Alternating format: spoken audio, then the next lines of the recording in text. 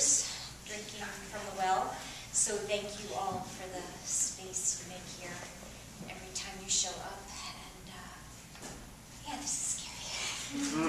You got it. You got it. You're amongst friends.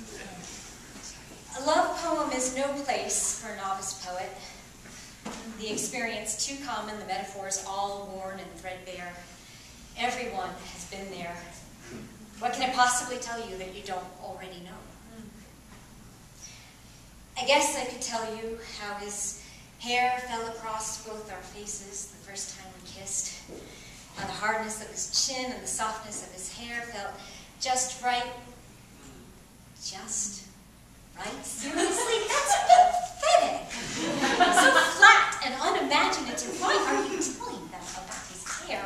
Is that even relevant? And if it is, there surely has to be a more eloquent way to say it. Sorry. Let me introduce you to the critic in my head. It's, no wonder I only write a poem every 10 years or so. She's a cruel dictator with impeccable taste. She keeps my voice locked up in a twisted drawer of false humility and self-hate. Right alongside the poem, the photos I never develop, the songs I don't sing, the books I don't write because none of it is good enough. But maybe I can tell you this.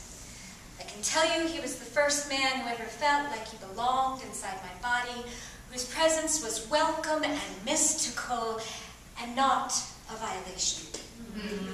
How I swore I could hear the swell of violins and a chorus of voices singing, yes, yes, this is union. And I can tell you how he lured me away from my friends, into the woods with his sweet voice and his gentle hands, away from my children, into his library, and his words worth volumes, into his world, and away from mine.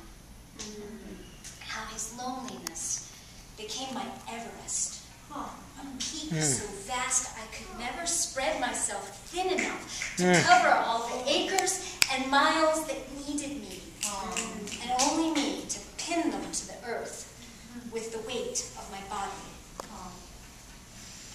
But can I tell you? Should I tell you? How that sweet voice could sour in a moment without notice, turning acrid, burning ugly slurs into my skin. He never meant to make me feel I had nothing to offer.